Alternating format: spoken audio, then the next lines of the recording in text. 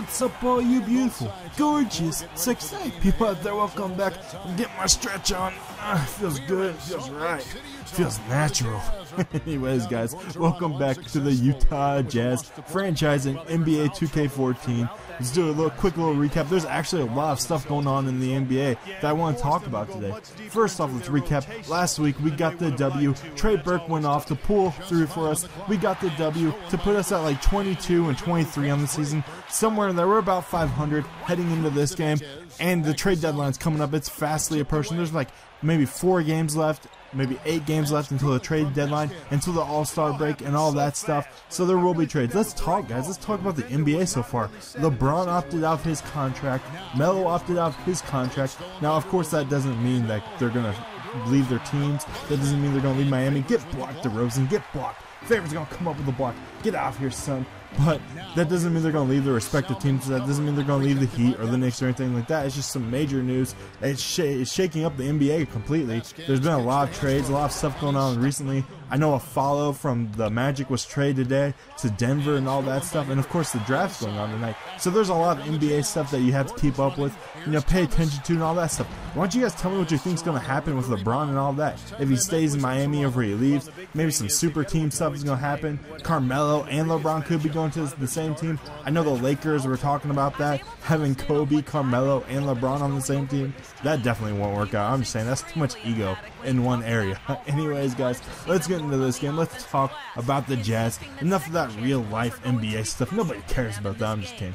It's some interesting stuff going on. And of course, the USA soccer team won today. USA, baby, USA. We got the W. Well, actually, no, we didn't get the W. We lost, but we still got into the round of 16. So that's some major news. That's some real life news that's been happening. There's been an awesome sports day this Thursday. So let's get into this game. Let's actually talk about the Jazz now, as that dude hits that little floater. So we're going into this game. I'm going into this game against Toronto. I actually beat them earlier in the season. We got the W against them earlier. So there's a quick turnover here, and Thomas is going to come up with the slam. He's going to dunk them cookies. He's going to slam it down. He's going to drill it into the basket. So, guys, you see that put us up like 14-12. It's 14-14. The beginning of this game was a slugfest. You know, Toronto's an active, young, athletic team, and if we don't keep up with them, if we don't, maybe we want to keep it a little bit of half-court possession. We don't want to get in a run-and-gun game with them, because that's not our game. I want it to be our game, but that's not our style of play right now. Our style of play is half-court, pass it down low, hit some three-pointers here and there, but mainly we don't want to get in that transition sort of game. As I nailed the 3 with Brandon Rush, 24-17 in the first quarter. So we're up by 7. I'm feeling pretty comfortable, pretty confident. We got that 3-pointer. Heading into the second quarter, there's some things we have to do. I know DeRozan at this point was going off. As they nail another 3, they hit the triple. That whitey, that pasty white dude, he nails the triple. And so now I'm driving down the court with Clark. I randomly passed it back. I didn't mean to pass it to the corner. I didn't mean to pass it to, I believe that was Clark in the corner, or that was Gordon in the corner. As Velasquez, I think his name is, he comes up with that little layup over Roy Hibbert. And I was thinking right there, like, come on, Roy, you gotta block that. You can't let that, like, white dude, you can't let that Hispanic dude just nail you. And I hit the fadeaway with Derek Favors. I've added that little fadeaway element of game into his style of play. And that fadeaway, if we can incorporate Derek Favors, if he can be a 20-10 dude, as I get dunked on, he just won that windmill. He had that windmill flowing, and he nailed it. He nailed that dunk. He dunked them cookies in windmill fashion all over me. So, guys, as I was saying, if we can incorporate Derek Favors or Roy Hibbert to get a 20-10 sort of game, as I get dunked on again, Patterson, I think his name is, slams it down on me over Roy Hibbert. Come on, Roy, you gotta block that. You gotta deny him. Deny him. Don't let him have any cookies. Don't let him in our house. So you see, during this whole game, this would happen. Like, they'd run plays, or I'd run plays, because I have my plays on automatic. I'd run plays, and they just randomly wouldn't work. My dude would just fall down or something like that. But luckily, Trey Burke comes up with that nice little layup to finish it off. And then Tyler Hansborough comes up with his little hook shot layup. I hate Tyler Hansborough. I hate you. Go back to North Carolina. Hate you. So they nail that 3-pointer. That puts them up 42-41 with less than a minute in the second quarter. And now I'm trying to drive with Thomas, trying to post up, get that low post game going. Drive it. Back that big old booty up. fadeaway. Doesn't work, so Kanter's going to come up with the baby hook and get some nice two-pointer for us. I get the block shot with Garrett. I'm driving down the court. Nobody else is running. I got that slow white guy on my tail on my team, and he didn't do anything for me. So now I just toss up the three. I thought I had enough space. Didn't work out for me, and they're going to drive down the court with Ross. Ross had some monster dunks on me, and DeRozan had some monster dunks on me, but they come back and nail the three that I missed. So there's like a 6-point swing maybe that happens. No, a 3-point swing, and I come back and I put us up going into the second quarter, or going into the second half. I put us up by 1, and I'm pretty confident. You know, our team's doing pretty well. We're hitting some three-pointers. A lot of three-pointers. We're hitting some three-pointers, but a lot of time like this right here. Burks, you should know that, Burks. What's going on, dude?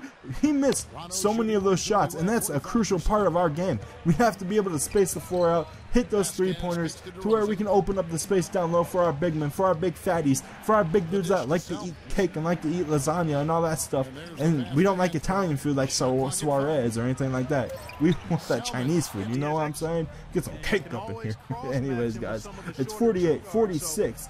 Salmons is backing down favors, and I think Tyler Hansborough. Come on, Roy. What are you doing? What are you doing, Roy? Where were you? You let that white guy blow by you, Roy. Come on. And then Burks is gonna slam down them cookies. He's gonna slam it down. It's like a tomahawk jam right here. Yeah, boy. Yeah, buddy. Get that. Yeah.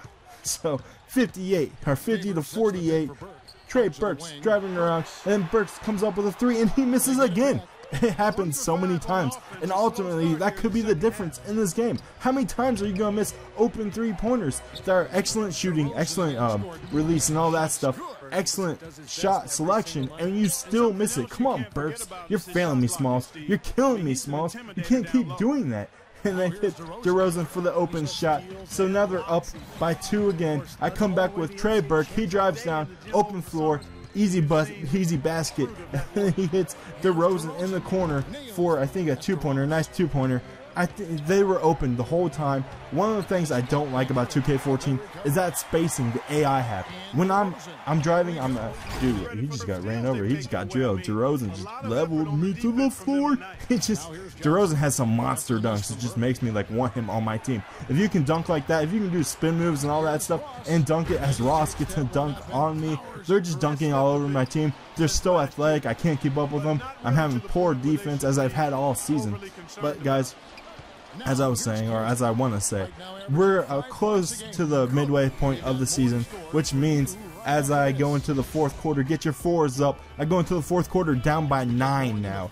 You see, it was a close game earlier. Now we're down by so much. Burks is in the corner, and he finally hits a three. Thank you, Lord, for giving me that three. So we're down by 9. They pulled away from us. They're too athletic. We couldn't keep up. They pulled away. Now I'm just trying to drive, trying to salvage anything I can. Favors is going to hit the nice jump shot to narrow the gap down to 7. Yeah, down to 7. And I was thinking, we're close to the midway section. The next episode, I believe, since I'm not really going to do an all-star, none of our team is in the all-star. We've had more collective wins. Our teammates and our team in general has different leading scorers every single game. One day it'll be Trey Burke as they hit the alley oop, oop, oop, oop. But as I was saying, one game will be Trey Burke that's leading. The next game will be Roy Hibbert and all that stuff. So we haven't really had an all-star performance out of anyone, unfortunately, which means the all-star game probably won't be played just because we don't have anyone in it. Maybe the Rising Star Challenge will be put up, and I'll post some gameplay of that, unless it's like kind of boring, unless you guys don't want to see that. Just let me know. Anyways, we're close to the midway section, which means that the next episode is going to be trade talk. The next episode is going to be all trade talk. It's going to be roster. It's going to be showing out our GM attributes and all that stuff. I thought I was going to hit Gordon, but unfortunately I didn't, and I threw the ball away. Trey Burke had 7 turnovers during this game. We're down by 9, guys. We're down by 9, and then Burke comes up with a clutch three-pointer to put us down by 6. DeRozan's driving. I have great defense on. What are you doing, Burks? What are you doing? Why are you fouling him? We don't need you to foul him. I had great defense on him. You didn't even need to come over, dude. So that's a horrible foul.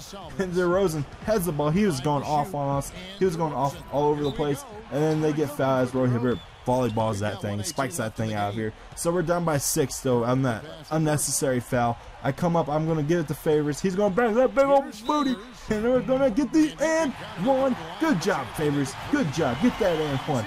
Score. Get that and one.